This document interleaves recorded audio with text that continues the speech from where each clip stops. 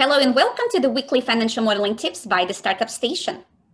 In this video, we're going to learn how to model a different type of consulting business where you have a retainer. Of course, this business is more favorable to us because we have recurring revenue.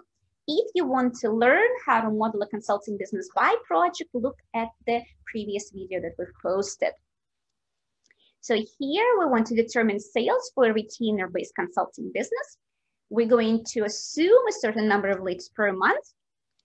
We will assume a certain sales cycle, how long it takes us to convert those leads to a project, the conversion rate.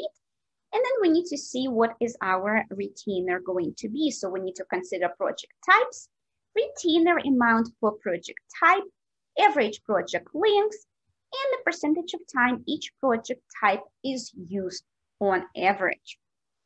And the way you set those assumptions will either be by asking your colleagues if you're just starting out your business in terms of how long it takes, how many leads should you target to generate per month, what should you charge, doing competitive research, and then as you begin working, this will come from your past data.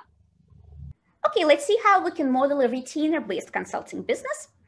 So in this case, we're generating 5 leads a month. We're converting 1 in 5, so 1 project, and it takes 1 month to convert a client, right? So we have 3 types of projects: 5,000 a month retainer, 10,000 a month retainer, 15,000 a month retainer. You see the project lengths here and the percentage of the time that each project occurs, right? So the first step is to calculate what is your average project. How much do you charge and how long does it last? Let's multiply our project specific amount times the probability that this project occurs. And what I'm doing is I'm anchoring the column so that I can paste it, right? And so here we see that on average, you're going to make $9,500. And for the length, I propose that we actually round it down to be more conservative to 2 months. Okay, so now let's do the actual modeling. We are getting 5 leads a month. We are going to convert, right? We're going to use the floor function to be more conservative. We're going to convert 5 leads from the previous month because it takes 1 month to convert. I'm going to multiply it by the conversion rate and round it down, right? So not surprisingly, we convert 1 project a month. Now, here's an interesting part here is that we need to calculate how many projects are paying at any given month, right? So for the first month, it's just going to be however many projects you convert.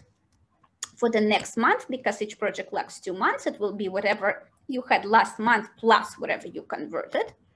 Okay, however, for each following month, you need to also subtract the number of projects that expired. And so it will be whatever projects you had the previous month, plus the number of new projects minus those projects that have ended, right? And so it makes sense that you only have 2 projects going on in any given month.